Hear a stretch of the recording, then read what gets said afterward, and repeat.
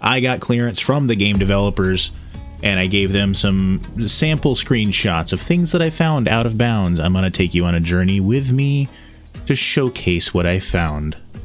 Buckle up. We're going to start with the main menu. So, it's interesting. It's a 3D scene like we usually figure for most of these games. But also, it's just a standalone stage by itself. You cannot get rid of the menu itself. I tried. Let's get into the rest of the game, shall we? Also, this intro is a video file. It's not a 3D scene to hack, so we're just going to skip it. If you want to see what this is, it's in my first playthrough.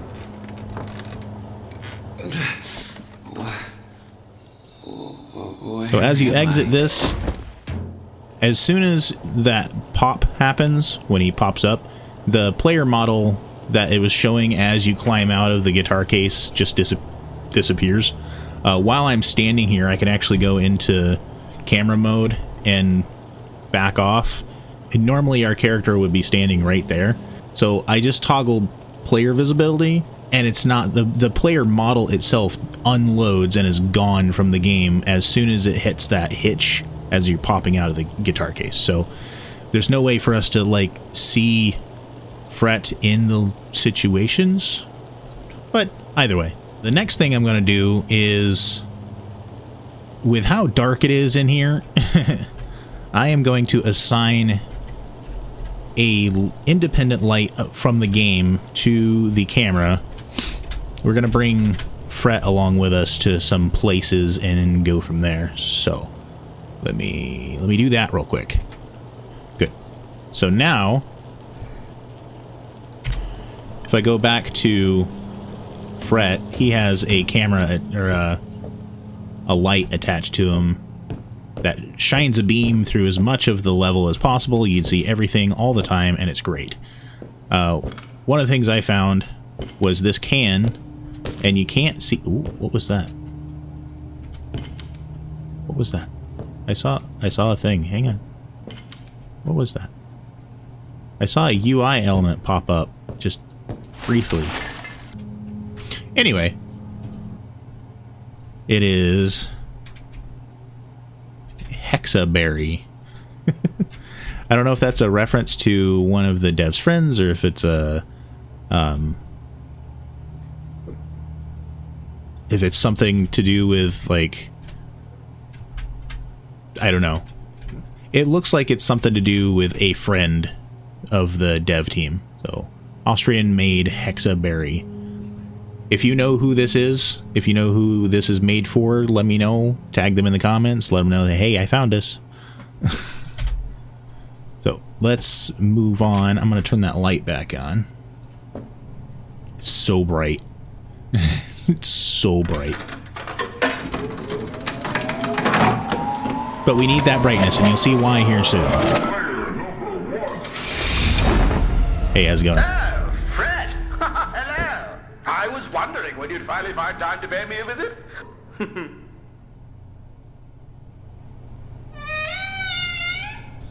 So the first time I played, I got scared by that noise. Apparently it was just a door opening. I'm dumb. Alright, so in this room, now that I have a light source that I can actually see things, it's not as scary as I thought it was. There is stuff in these. There's a drumstick there and some books and stuff. I don't know if that's a reference to someone in particular. There's no name on this, and there's no sticker on the inside, so who knows. Also, I missed this. I had no, in my first playthrough, I had no idea that this door was here. I didn't even look. I went right by it. But our friendo is in there, and we're gonna go say hi. Say hello to Janitor, the janitor. He's a walrus type thing. I tried to get a look underneath the jacket, but there's not really anything there. Anyway, that's this room, and that's the janitor. Let's move on. There's nothing on the back of the cookie box for, like, recipe or whatever. It's just the same on the front as it is on the back. Also, if you're wondering where the tape is for in the waist area, it's up there. I'm not going to show you how to get up there in this video. You can figure it out on your own. It's not hard. Don't take another step. Fred's not here. I sent him away. Oh, you did you? Where would you even send him in this town? I told you, he's not here. I don't believe you. I know he's here. You're a monster. So that scene, there's not like effects or anything tied to the camera at a certain point in time. It's actually an AoE effect on, like, in that area that applies to the camera as the camera enters there. I'll show you what I mean. Watch what happens. Whoosh. It's just automatically applied to the camera as you enter this area, which is pretty cool. So there's a soccer ball.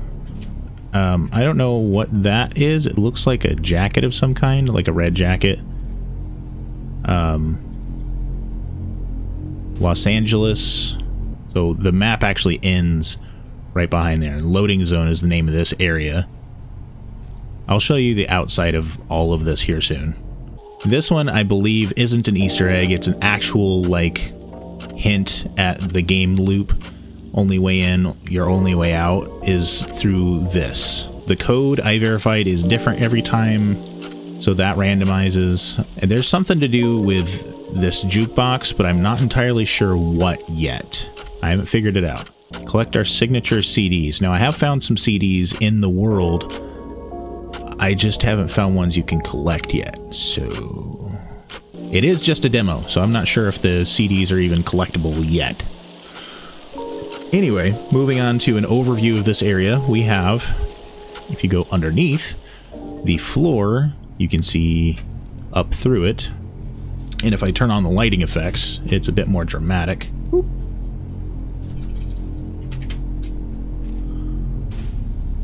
And that is the whole loading zone. And when I say loading zone, I mean it is literally labeled as the loading zone.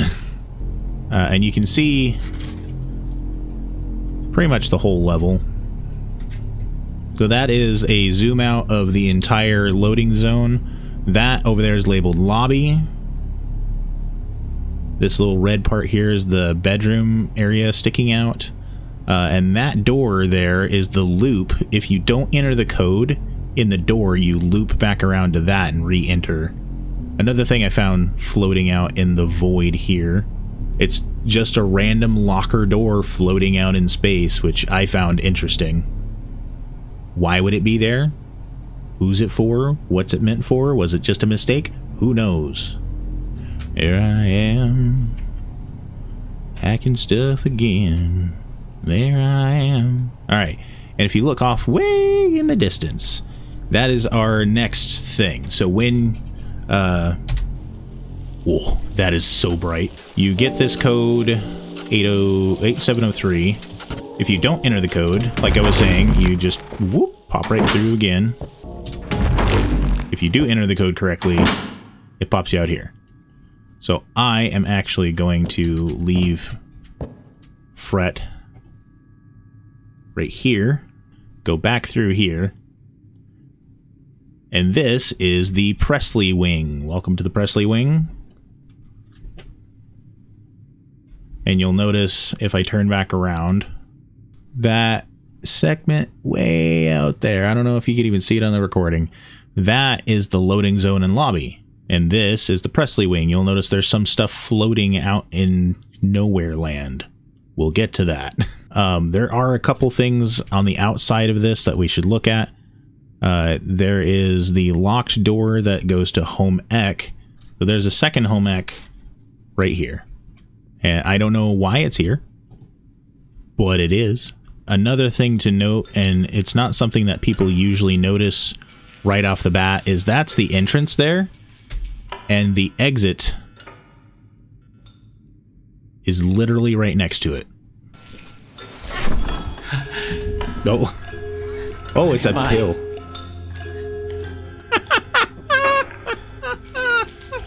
I broke the game. I'm so sorry.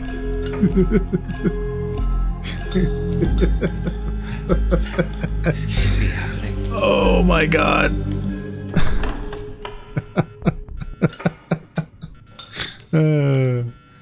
That was so good. Okay. Well, I wasn't expecting that. It's a live, it was a live reflection of the light pill. It was glorious.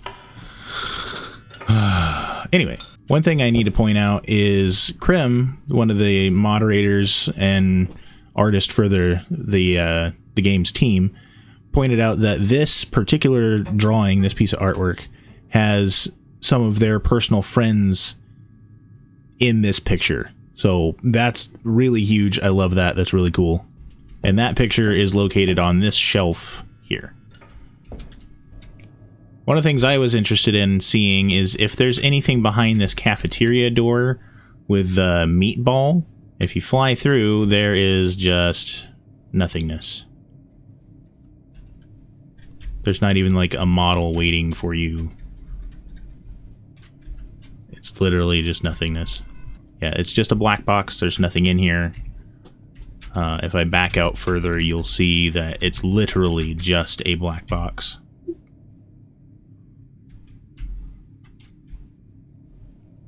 With the meatball soup ladle hanging there. My daughter is deaf on her right side and nonverbal, including stuff like this that highlights the diversity of the gaming community and families in general is very welcomed. This is one of the ones that I've been waiting for. So one of my main drive of wanting to hack this game is I found a locked door. And I confirmed with developers in a roundabout way that there's no technical way in the demo to get in here. So we're just going to hack our way in like we usually do. Boop. This is home economics. Welcome. Here is the ingredients.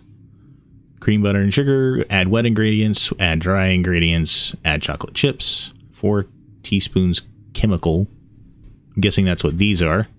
And that makes a lot of stuff. Oh, look. Footprints. We're going to do a detailed look through this room real quick, and then we'll move on to other stuff. Brown sugar doesn't usually come in a paper bag, so because it's a wet mix, technically. Flour. Here is some of the chemical. I don't know what chemicals they are, but there's chemical. Here's some of the forget-me-nots cookies. But there's this locked door back here that has nothing in it. More cookies and some batter bowls, a bunch of test beakers and graduated cylinders and flasks and stuff for science. But this is the home ec, which is basically the cookie factory for those forget-me-nots cookies. I don't think there's anything really hidden per se in these in the bathrooms.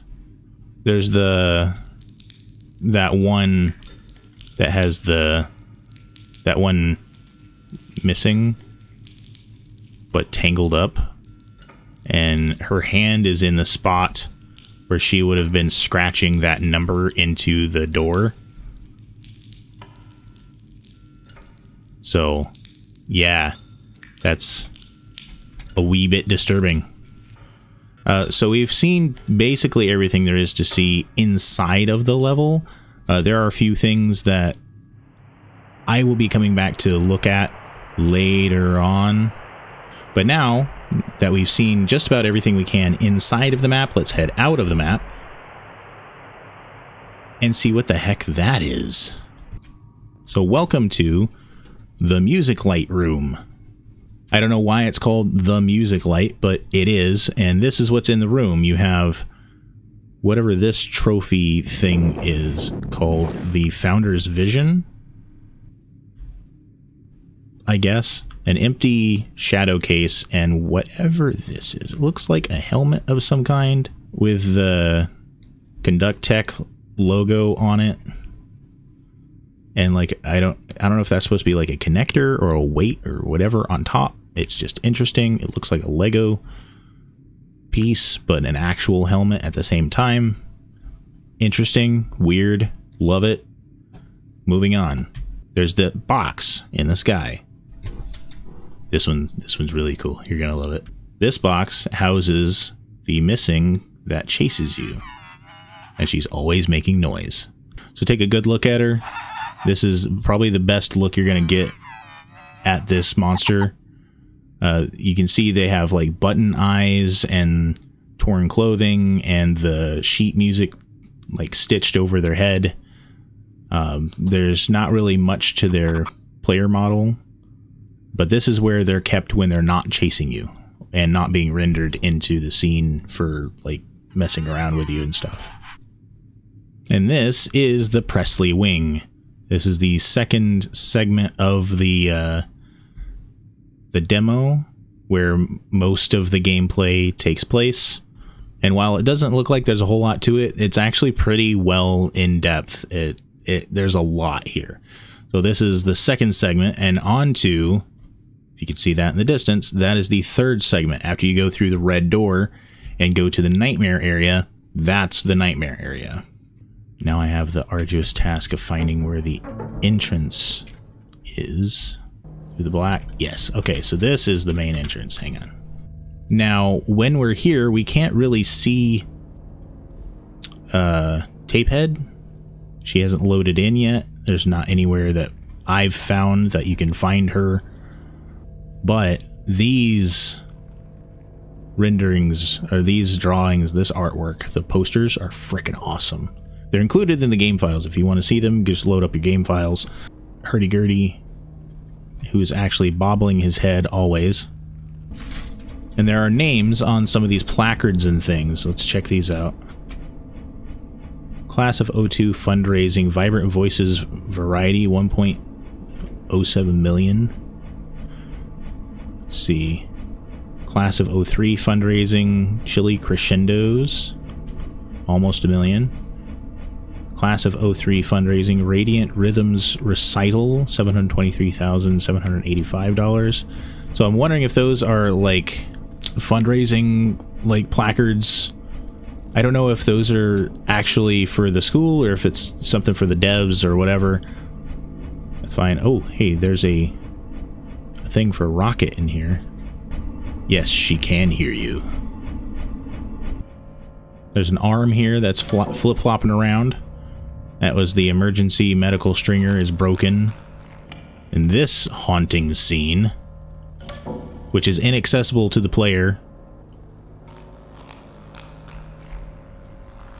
So some amazing models. I love this whole scene. I hate it, but I love it. What's... blank, blank. Blank, blank, blank, blank, blank.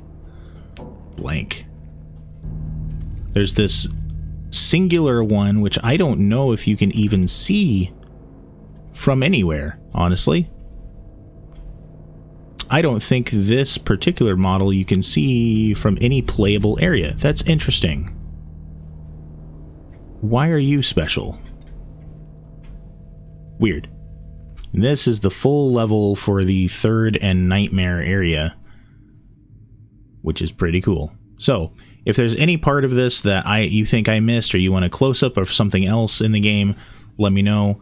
Thank you all so much for watching. I have a whole playlist of other hacking stuff right up here, and I'll see you guys next time.